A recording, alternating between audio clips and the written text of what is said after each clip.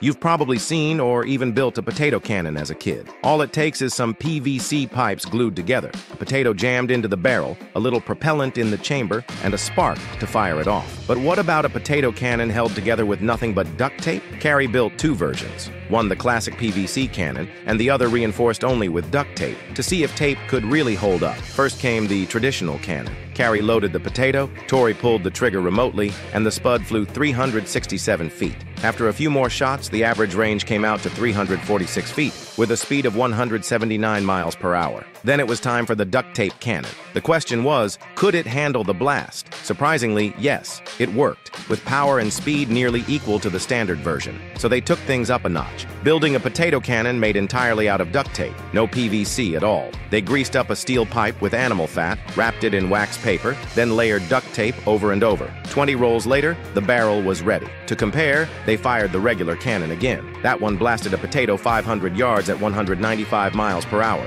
When the duct tape cannon fired, it actually launched a potato too, and the barrel held together. But the shot only reached 125 yards with a speed of 136 miles per hour. It wasn't as powerful as the real deal, but still, it was a fully functional cannon made of nothing but duct tape. Even after several more rounds, it kept working. Myth confirmed. Myth.